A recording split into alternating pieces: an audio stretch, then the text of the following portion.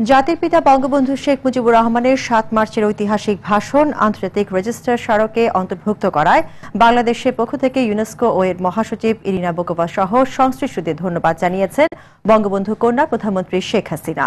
এক বিবৃতিতে তিনি বলেন, পাকিস্তানি শাসক গোষ্ঠীর বিরুদ্ধে বঙ্গবন্ধুর এই ভাষণই ছিল প্রকৃতপক্ষে স্বাধীনতার ঘোষণা, যার স্বাধীনতা সংগ্রামের চূড়ান্ত পর্বে গোটা জাতিকে ঔপনিবেশিক পাকিস্তানি শাসনের বিরুদ্ধে ঐক্যবদ্ধ করে।